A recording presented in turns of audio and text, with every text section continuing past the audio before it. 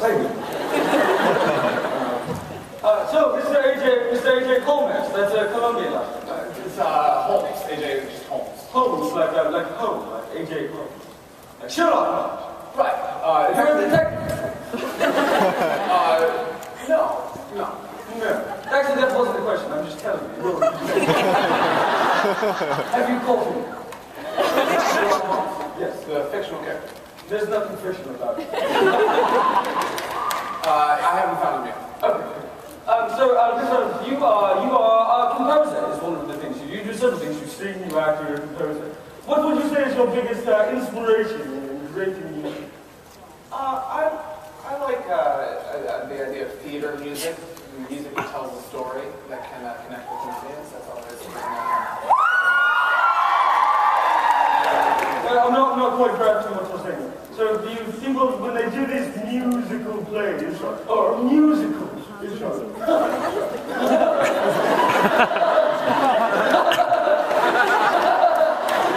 good name. That's really funny. It's like a musical play, and you just shorten it and say like musical.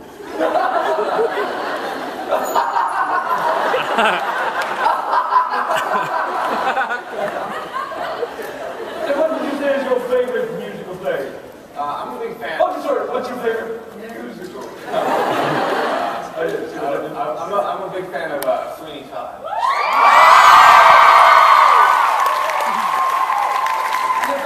That's that Johnny Depp movie, right? I believe someone with a name similar to that was. Something like that. Yeah. Okay, cool. Now, I've also heard that you are a fish. Is that true? I am not myself. But you look a little bit like it. Can you make a fish face for me just to make it down? I don't just know. just I have lungs. Just make a fish face. I have a land breeder.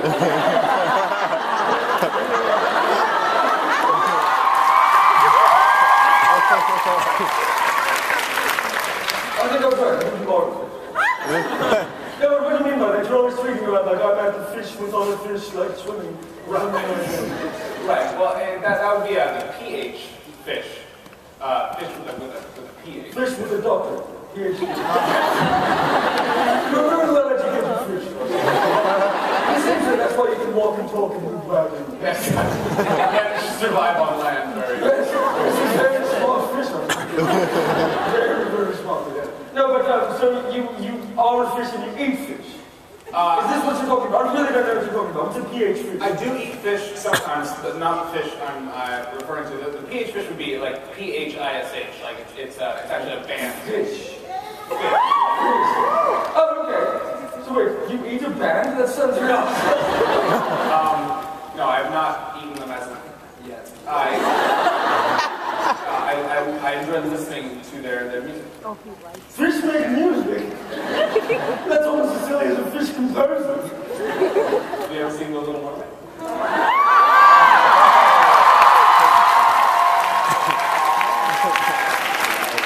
I want to be with the people.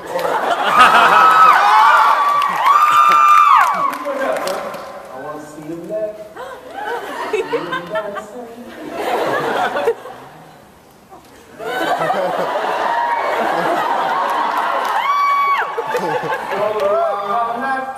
What's that wording?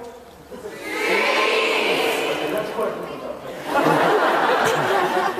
So, AJ, I actually did want to talk to you for a bit because you have a very, diverse sort of repertoire. You were one of the primary composers on the very awesome musical. Yes. And then you went ahead and were another large influence and a big composer on a little musical called Me and My Word I Can't Say in Front of Children.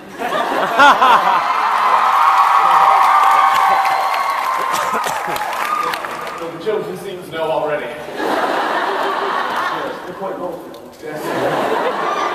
So, that's the two very, very different shows. What would you say was the difficulty in switching over from sort of this dramatic grand story about the most wonderful story in the world, really personally, I think, and then switching over to such a more personal and still important, but a little bit about feet. Right. What's making that change? It's rather a large scale. Yes. Well, truthfully, the writing process was very much the same. It was very much the same, actually. You know, whenever you're telling a story through music, you're gonna telling the story through music. You're gonna basically use the same rules. You need a tissue, or no? I'm not you basically use the same rules no matter what story you're telling. The rules of storytelling essentially remain the same.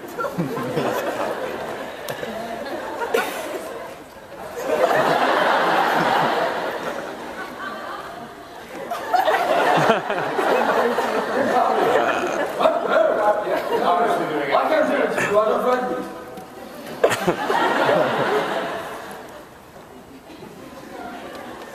Are you swearing? Are you uncomfortable? Am I making you uncomfortable? It's really comfortable. It's really environment. Everyone's very, very nice to me.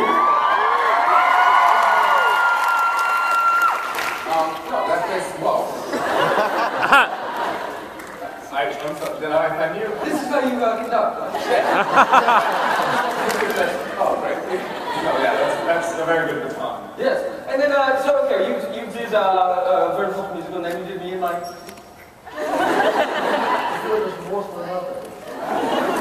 And then he went on and you composed another one that was actually done at the University of Michigan, as I say. And it was called Gibson, and then another one I'm not supposed to say. No, you can say that word. What's that word? Flack. Why would you say that? Flack? Do you not give a flack about these people? I think you're confused. I don't understand that usage of flack. Oh! You have to turn the camera off if you keep using language like that. You just call it Gibson. Okay, let's call it Gibson. Okay. Alright. So, what do you think of the banjo player, Bella Fleck? Beautiful that word. Yes. It's a very strange sight. It's an oxymoron of an expression. Yes, I don't think I'm an oxymoron, but maybe you are. This one I'm not sure. Yes, I'm not sure. So tell me a little bit about Gibson, and then we'll talk about something more. All right. Gibson is actually very near and dear. I'm fine. Very near and dear to my heart. I wrote a show called Gibson Fleck with my collaborators Carlos Valdez and Ali Gordon. And we wrote it where all three of us musical theater majors at the University of Michigan, and they always do a new work. They always do a new work every year, and so we asked them last year, maybe this past year, that it could be ours. And they said no. First they said something similar to no, and then we annoyed them enough to say yes. Is that how it works? You just keep annoying people and they say I find that's essentially how most things Will you sing a song for me? From Will you Gibson. sing a song for me? Come on, sing a song for me. Come on, sing a song.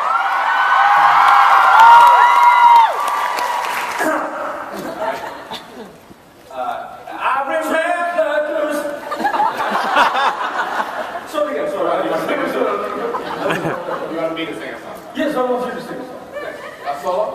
Yes, I'm not singing one. I remember the call. It was ringing in my ears. I felt I was getting when the sound in my head was ringing my fears. I felt I was dead. I wish I knew so this way. When I knew it was back there.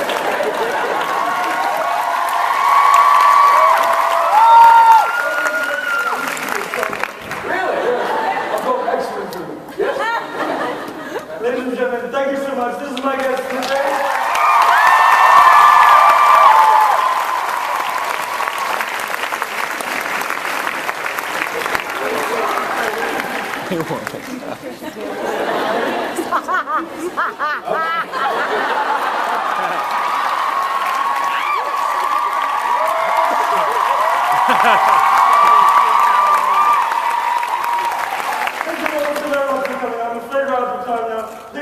Don't post these things up on that little interweb thing. Because I'll be doing that myself a little bit later. I don't want to spoil the surprise for anyone that couldn't make it here today.